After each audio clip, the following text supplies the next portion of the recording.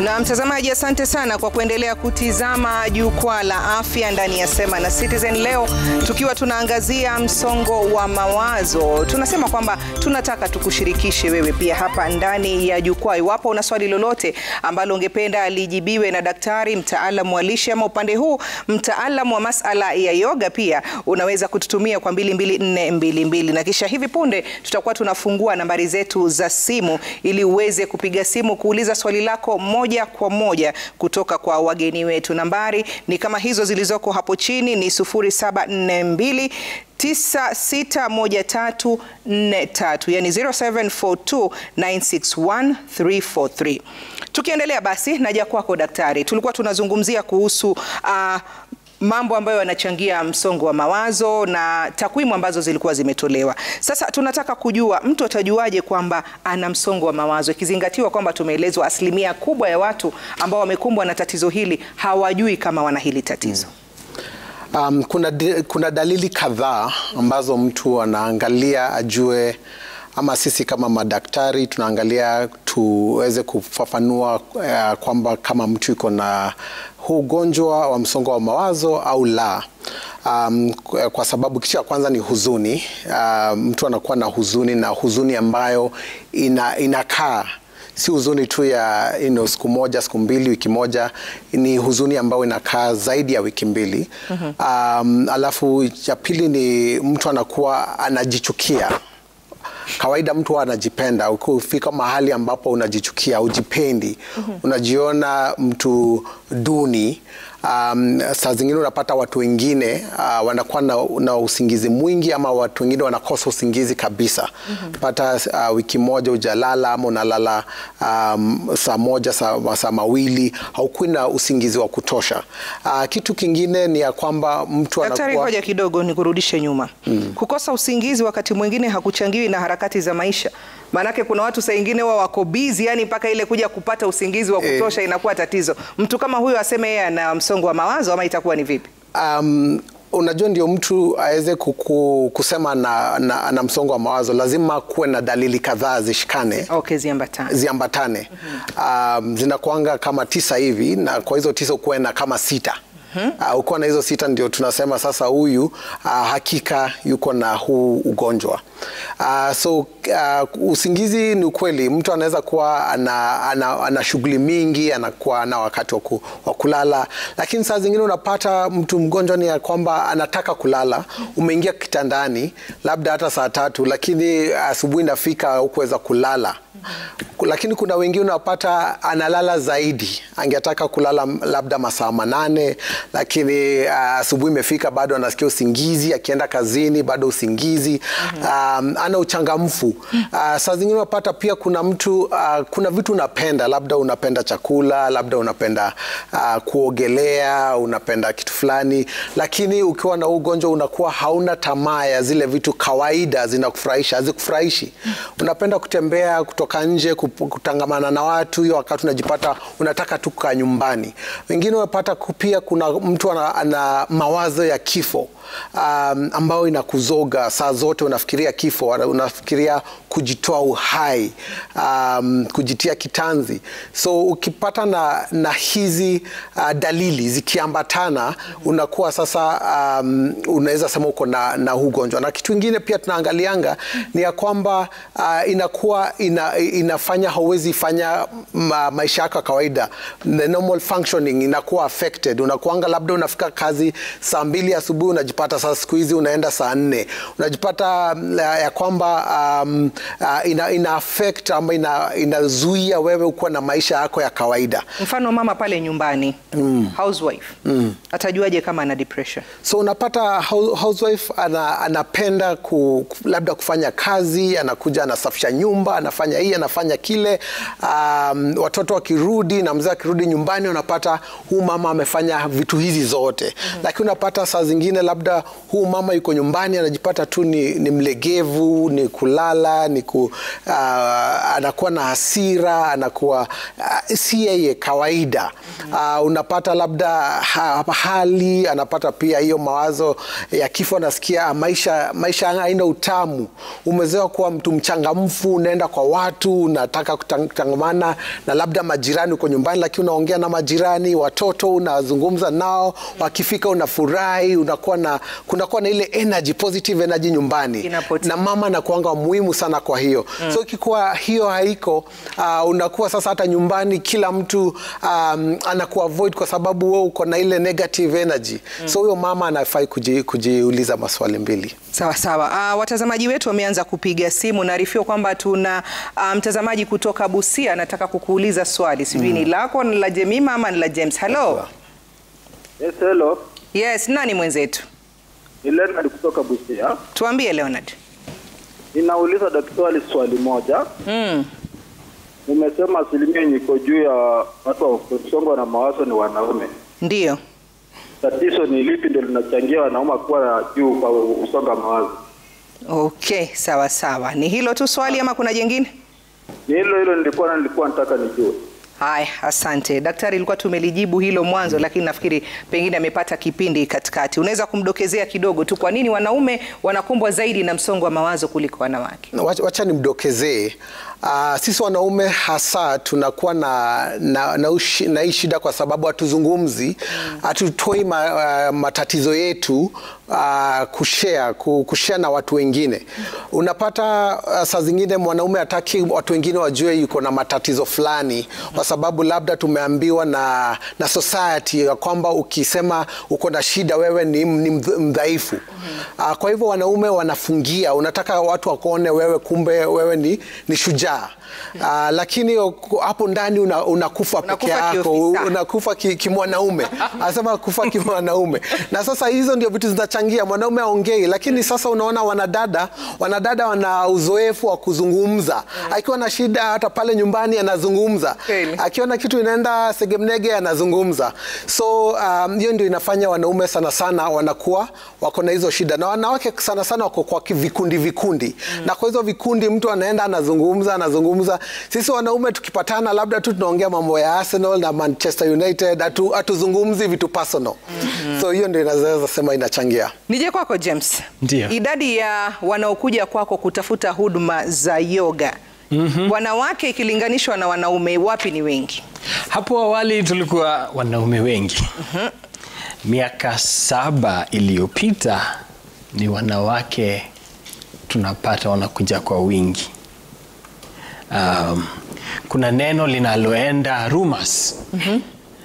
Inasemekana yoga ni ya wanawake. Mbeleni ilikuwa yoga ni ya Wahindi. Kweli? Ikasonga. Waafrika wanaweza fanya yoga, watu wa mtaa. Sasa imekuwa yoga ni ya wanawake. Katika message zangu kwa simu nina kama 3 nimepata wiki iliyopita. Naulizwa, can I come? I am a man. Wanaume wanaogopa kwa sababu kumekuwa na hiyo kasumba kwamba yoga ni ya wanawake. Kwa hivyo kwa sasa idadi kubwa ya wale ambao wanakuja kutafuta huduma ni wanawake. Ndio. Wanaume kama mnatusikia, nyinyi ndio mnastahili kuja hapa sana, maanake asilimia kubwa nyinyi ndio mnaathirika. Kabla hujaendelea kunijibu, naarifiwa kwamba kuna mtazamaji anataka kuuliza swali akiwa Bungoma. Hello. Hello. Nani mwenzetu? Ni Alex wa Bomba kutoka Bungoma County. Tuambie Alex, una swali gani? Nilikuwa na swali kwa daktari. Shida na mtu ukiwa na shida ya kupoteza kumbukumbu ama kusahau huwa inasababishwa na nini? Okay. Sawa, amekusikia daktari, atakupatia jibu muda usiokuwa mrefu. Asante. Haya, tuendelee kwako kisha daktari tukupishe umjibu swali hilo. Wakati mwingi kwenye yoga tunapendekeza wanaume, anavyogusia daktari, tunapendekeza wanaume wafikirie kama binadamu, sio kama mwanaume. Sababu tumezoeshwa mwanaume hasemi kinachomuuma.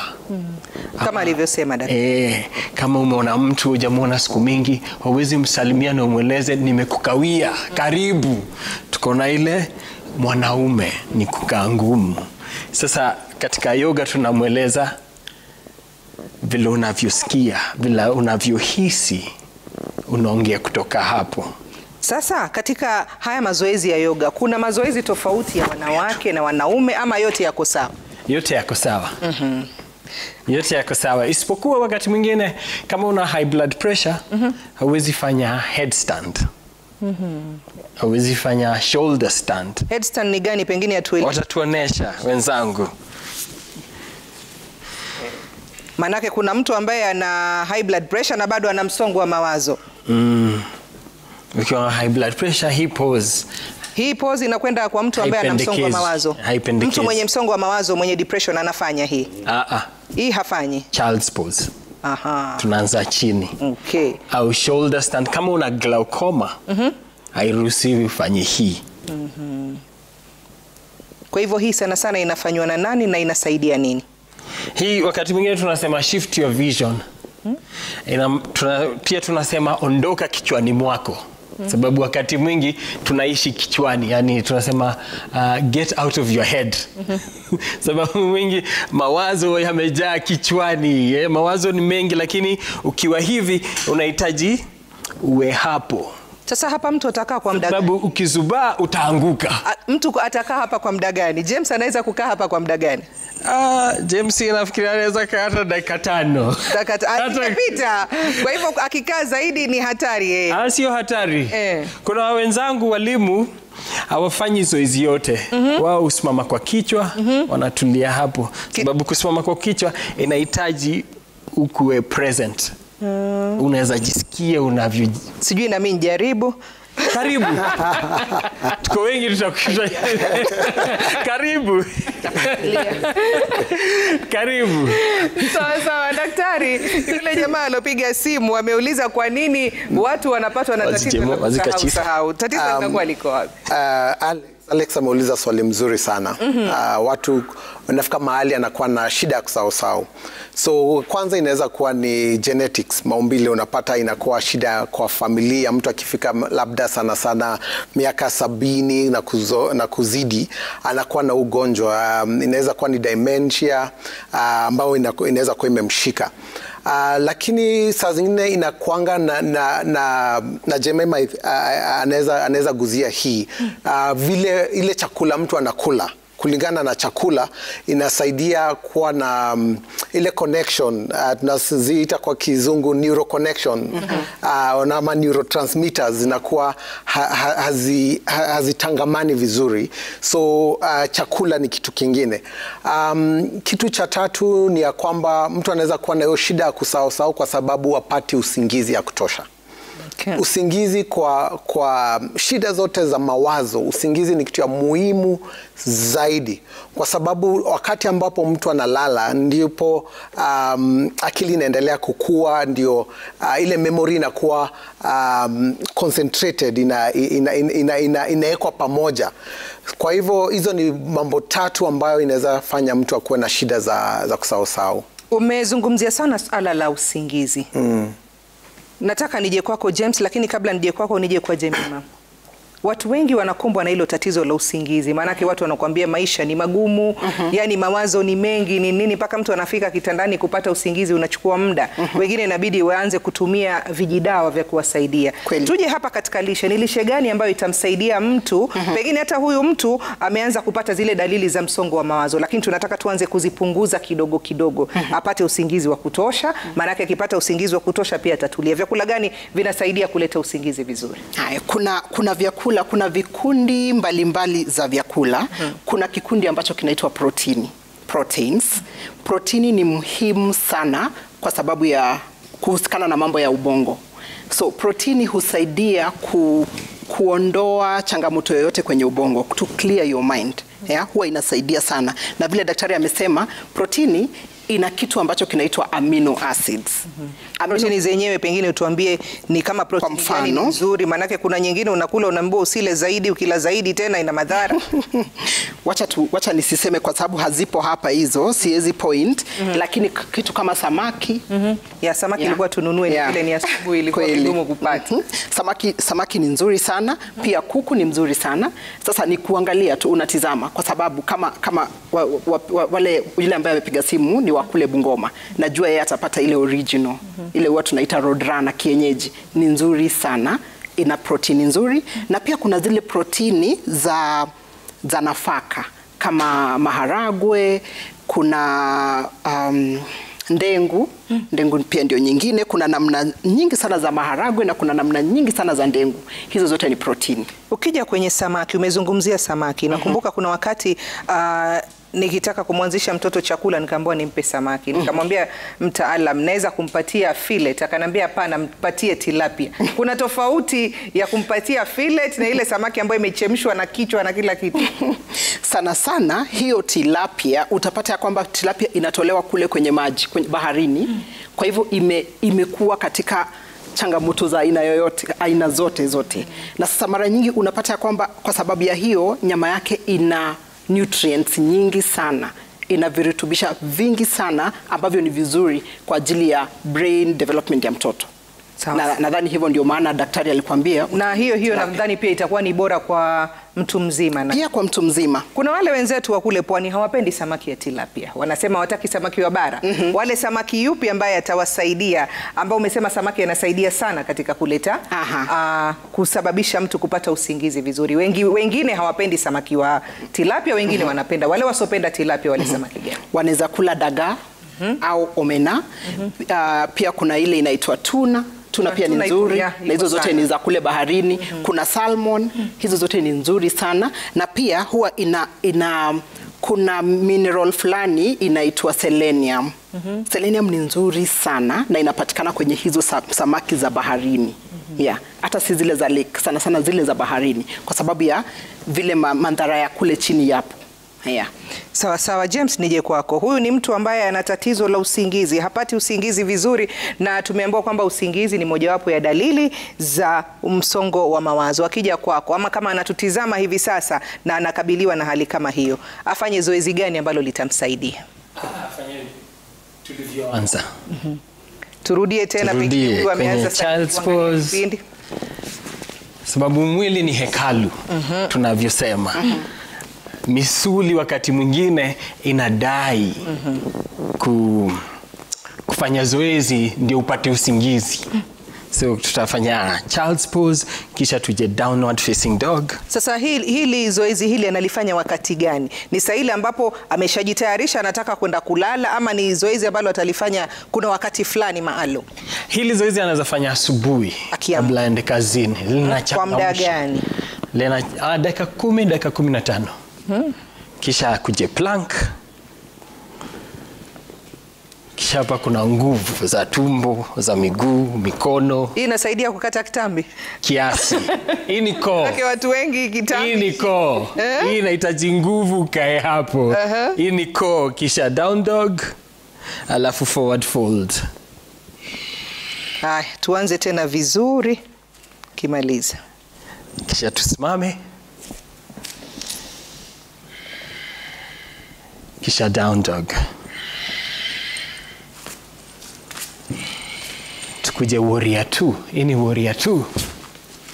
Tutatiza James.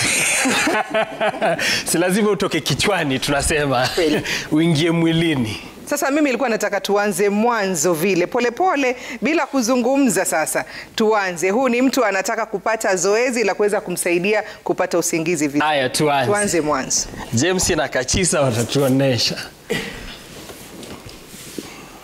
Hapo. Kisha tusonge mbele.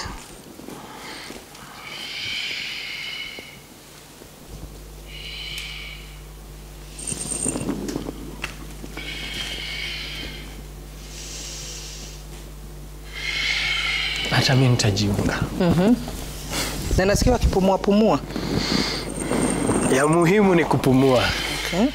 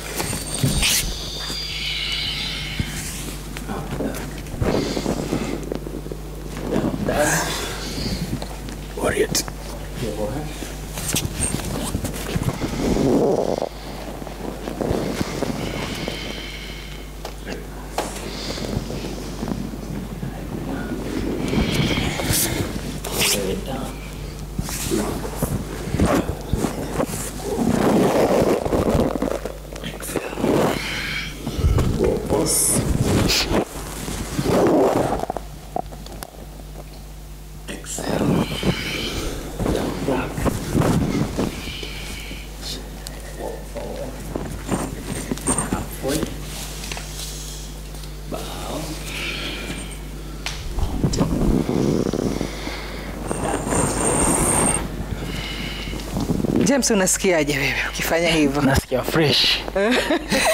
Nasikia fresh kweli.